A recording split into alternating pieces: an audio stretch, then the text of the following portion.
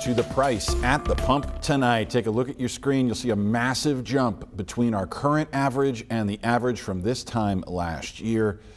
Almost $2 full. The Bureau of Labor Statistics shows consumers are facing inflation rates not seen in 4 decades. Worse, those prices don't look like they'll stop rising anytime soon. You might be thinking of using some other types of fuel to try and save, but experts don't recommend it. THV 11's Ian Russell explains. I don't know about you all, but I am sick and tired of these high gas prices. I know a lot of you out there are probably feeling the same way. And some of you are probably looking at that ethanol handle and thinking, man, maybe I could use this as well. Well, mechanics tell me you could use this, but it's really not the best idea.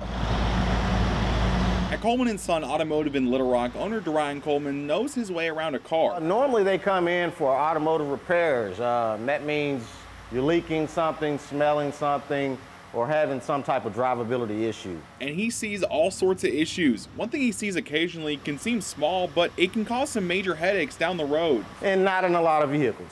Normally about 10% of vehicles made have flex fuel. He's talking ethanol fuel. There's not many places that even sell it around central Arkansas, but there's a noticeable difference in price. Gas is so expensive right now. They too high, they way too high. They need to get cut down. And you might be thinking of putting it in your car to save some money, but those prices might be cheap today, but in the future they can cost you thousands of dollars. Your car will tell you pretty blatantly what kind of fuel it can take. Usually it's on the gas cap or right next to it. It's important to look at those labels or either check that owner's manual.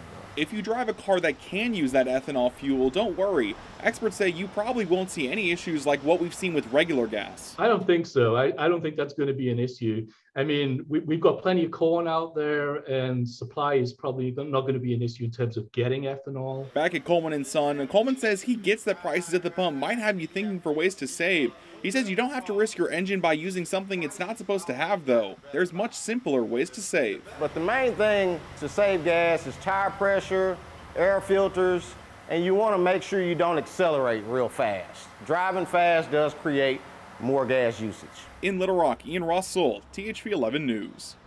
Thank you, Ian. Coleman says you can also tell just by the color of your gas cap. If it's yellow, then it should be rated for ethanol fuel.